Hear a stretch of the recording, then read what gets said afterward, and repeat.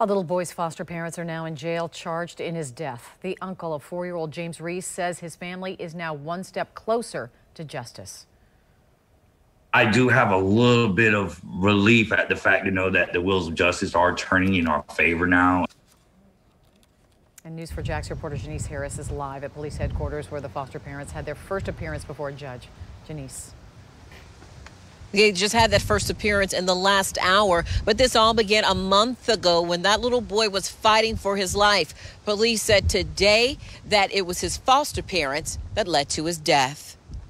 This 4-year-old boy, James Reese, arrived at Wolfson's Children's Hospital fighting for his life. 6 days later, he died from severe injuries. Police say his foster parents, 30-year-old Alexander Pino and 38-year-old Michelle Sipko, caused his death. Reese's uncle, Christopher Nastasi, recalls the day he learned his nephew had died.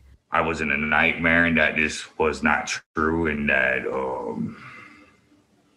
that it was too horrific to believe. This arrest warrant says James Reese was taken to Wolfson's Children's Hospital unresponsive and needed life-saving surgery. His injuries prompted a call to the Department of Children and Families. Pino has been arrested for second-degree murder and aggravated child abuse. Sipko has been arrested for manslaughter and aggravated child neglect. Nastasi hopes this is the beginning of justice for his nephew. I do have a little bit of relief at the fact to know that the wheels of justice are turning in our favor now and that, James will get justice and that his death was not overlooked and just set to the side. Justice for a little boy that police say was harmed by those that were supposed to protect him.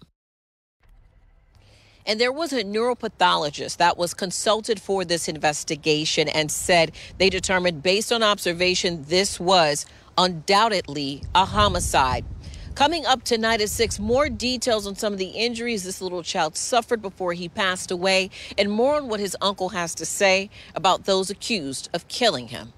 Reporting live at the Jacksonville Sheriff's Office headquarters, Janice Harris, Channel 4, the local station.